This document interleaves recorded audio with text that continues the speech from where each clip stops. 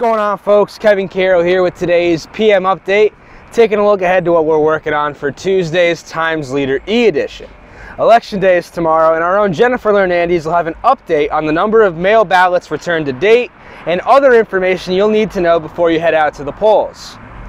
Homicide suspect Keon McDonald was soft-spoken as he testified before a Luzerne County jury on Monday, saying he feared for his life when he fatally shot Tyrese Owens 7 times outside of a Plymouth bar. Ed Lewis will have that story for you. I'll be at tonight's Wilkes-Barre Township Council meeting where a proposed zoning change necessary for a warehouse project is expected to generate some discussion. American Airlines is expanding service from the Wilkes-Barre-Scranton International Airport to both Charlotte Douglas International Airport and to Chicago O'Hare International Airport starting tomorrow. Bill O'Boyle has the details for you. Remember, folks, we're in the home stretch for our 26-week TL Cares program, in which one lucky winner will take home a $25,000 grand prize. In the meantime, you can find the latest TL Cares program code in tomorrow's e-edition. You take the code over to timesleader.com/enter for your chance to win the $1,000 weekly prize.